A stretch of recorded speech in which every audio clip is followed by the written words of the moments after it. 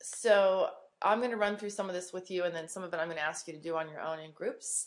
And then I'd like for you to do some practice problems before you move on to the next unit, just to make sure everybody's got this nailed down. So first of all, you've got a chemical reaction there written out in words. Butane burns completely in oxygen to yield carbon dioxide and water. So what you're going to want to do is, first of all, by this point, you ought to be able to write down the chemical reaction from these words, you know, all of these molecules, and balance it. So butane is a hydrocarbon with 4 carbons, C4H10,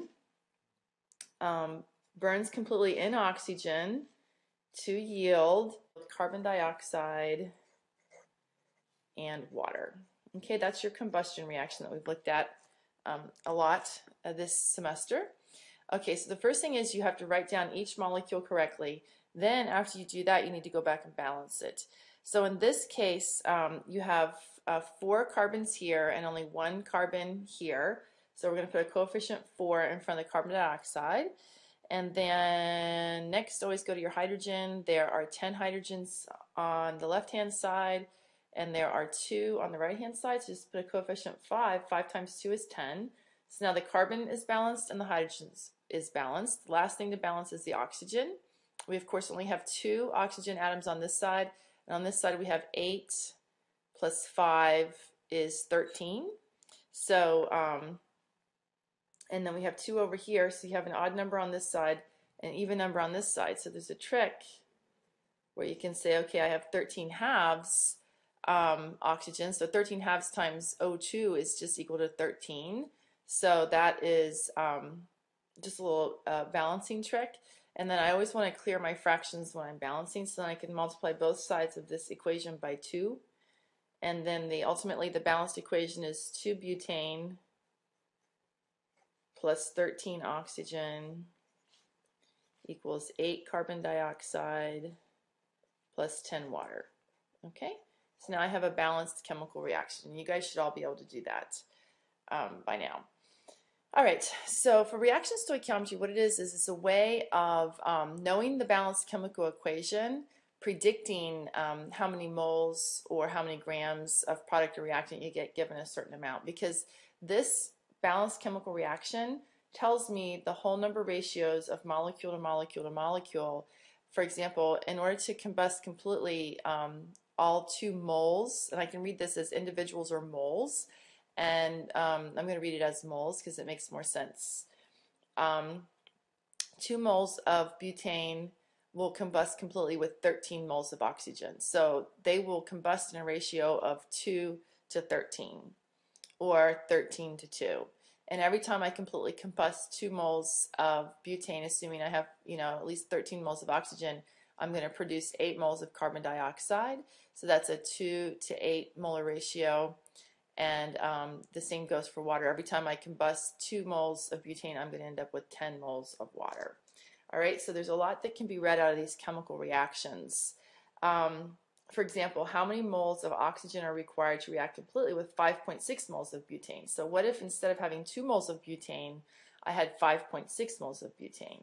So what you do is you just, because the chemical reaction is balanced, it's an equation, you can actually use the equation as a conversion factor to knowing the amount of one reactant or product, predict the amount of the other reactant or product that is going to be needed or produced. So what I mean is just start with what's given. You're given 5.6 moles of butane. And then what's wanted is how many moles of oxygen are needed to combust completely 5.6 moles of butane. All right, so then we need a conversion path to get from one thing to the other and to get from moles of butane to moles of oxygen. And so if I just have this reaction, I can use the reaction to get my conversion path. And the conversion path is going to be from moles of butane, and I'm going to be converting to moles of oxygen. And so the conversion factor, that's what I meant to say before, the conversion factor can be read from the balanced chemical reaction, and the conversion factor is the whole number ratio of moles to moles. Every time I react 2 moles of butane, I'm going to react 13 moles of oxygen. So you can actually say 2 moles, I'm going to do this over at the side here, 2 moles of butane equals 13 moles of oxygen. It's a little equality. It's like a conversion factor. Every time I react 2 moles of butane in this balanced chemical reaction, I'm going to react 13 moles of oxygen. So I can say 2 moles of butane equals 13 moles of oxygen.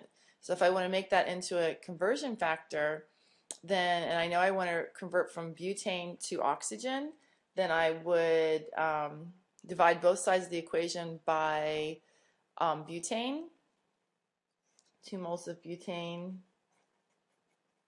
divided by 2 moles of butane, and I've just created a unit factor. 2 moles of butane divided by 2 moles of butane is the same as 1, so 13 moles of oxygen per 2 moles of butane is now a conversion factor that I can use in this conversion problem.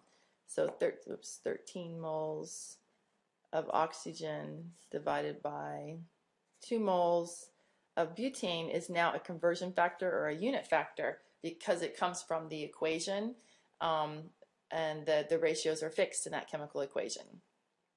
All right, and so then just to work the problem, you just start with what's given, 5.6 moles of butane